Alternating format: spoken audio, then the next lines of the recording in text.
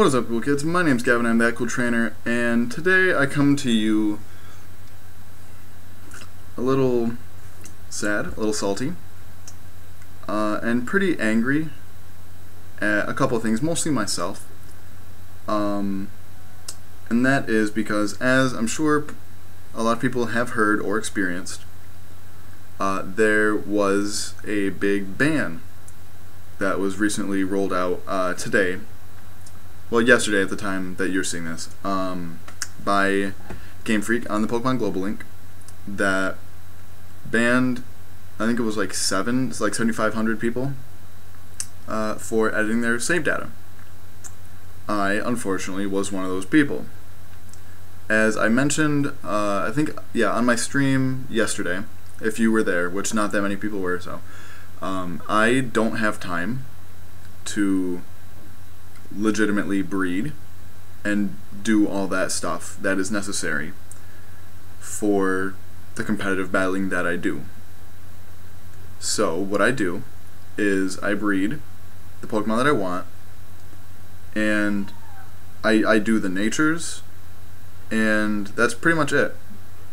Natures and maybe 1 or 2 IVs for Pokemon, because I do have a pretty good breed bank. So for the most part, I at least get the raw Pokemon there. I EV it in the game. I do everything in the game. I don't gen them with PK Hex or anything like that. I just use Power Save to save me some time breeding. And to my knowledge, I've never used a Pokemon or even attempted to use a Pokemon that was not legal. The only time on Sun and Moon that I can remember being turned away from using a Pokemon was, I think I tried using a. Let me switch over to stuff so you can see. Where is it? There. As you can see, we're on Pokemon Global Link website right now, and so we have identified. I'll move me down here. 7,600 players. So I tried to get on today, and it gave me this fancy error code right here. And so I looked it up, and sure enough, I am banned for the foreseeable future. I don't have time or money to go and pick out a new game, because that will work if you just get a new game and just like put everything in Pokebank, drop it back off in the game. That will work. I don't have the money to do that. So what's gonna happen is I have today's VGC drawing board already filmed. So obviously that's not gonna be affected, but future stuff will be. And I honestly don't know what to do about it, because also, the only other thing that I can remember, I don't even think I used it online. Like, I might have used it in one online battle, like, over Christmas break. So at least 3, probably more than 3 months ago, was a Battlebound Greninja, which I got traded from somebody, unknowing that it was altered to have 31 IVs and all stats, which is not allowed for Battlebound Greninja. Battlebound Greninja can only have 31 in attack, special attack, and speed. The rest are 27, I think. So that might have been it. I'll have to double check that Milotic and see if there's anything else with that. But this, yes, I do break the rules. Those are the rules set by Pokemon. It is my own fault for this. But I see so many people, because like I'm a member of a couple of Pokemon Facebook groups, and I see people posting like, oh, if you do it right, you're not going to get banned. I've never had any problems getting on. All my Pokemon have legal moves, legal abilities, legal Pokeballs, everything. I don't gen them to be shiny. If I use a shiny Pokemon, I shiny hunted for it and then changed it, because I know power saving some things to be shiny gets a little tricky. This just goes to show, like,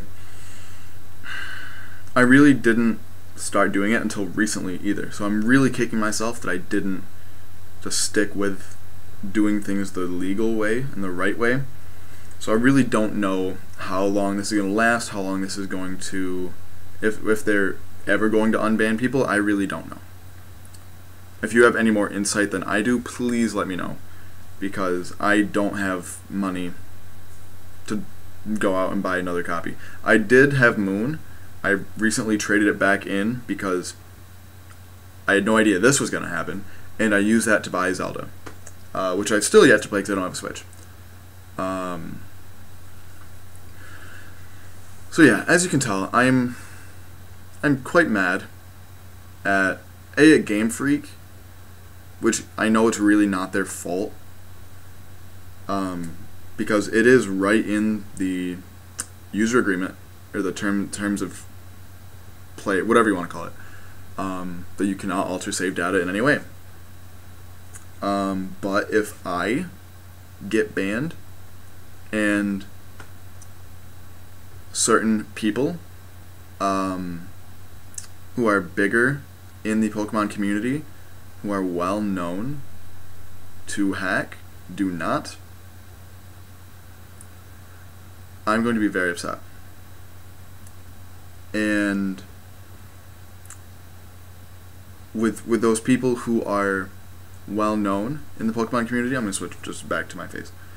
Well known in the community, who win tournaments and things. Because if you go to a VGC tournament and you think any of those people get their Pokemon legally, you are sorely mistaken. Whether it's a sanctioned tournament or not. Like, there was a guy who entered a tournament with a Beast Ball Porygon, which is illegal, because no Porygon, I don't even remember the guy's name. I want to say it was Ray Rizzo. I want to say that sounds right.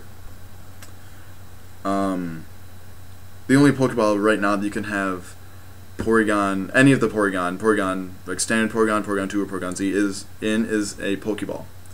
Because the only way to get Porygon is by a gift, or like the Game Corner or something. There's no way to catch a wild Porygon, so there's no way to get in anything other than a Pokeball.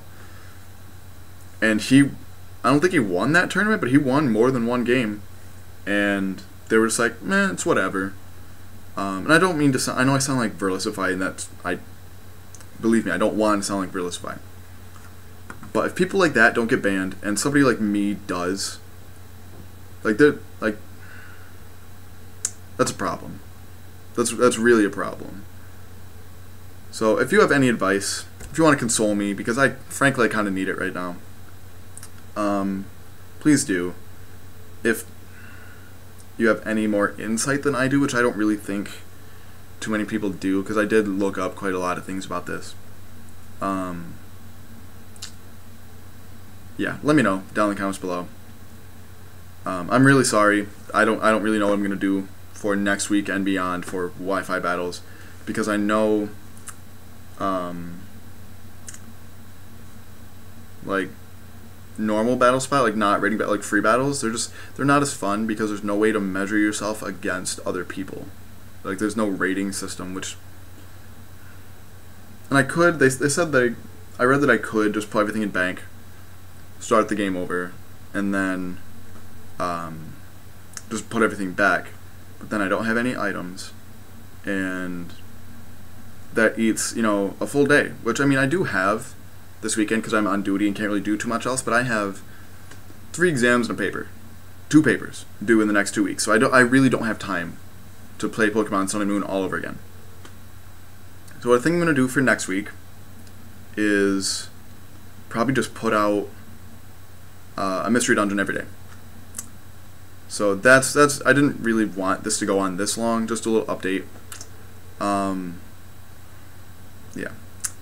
So if you enjoyed this video as much as I didn't, and I'm really sorry, because this, as much as it affects me, it affects you guys more, because you guys watch my content and you guys spend your time watching me play, which I don't know, like I've said things in the past, like I've went up against somebody with like an all shiny team and I'm like, oh, wonder where that guy got his Pokemon from. So like when I say things like that, it inherently makes me kind of hypocritical, which I do feel bad about. But if people like that don't get banned, and people like me, who I'm careful, anytime, like if I ever did change somebody's EVs, I would go through and do it first. I would set them all to 0 to make sure that I didn't have anything over 508. So I really don't know. I really don't know where to go from here. So I started doing the outro, so I'm just going to finish it. If you enjoyed this video as much as I didn't, please like and subscribe. Follow me on Twitter and Twitch at ThatCoolTrainer. And please let me know what you guys think I should do personally.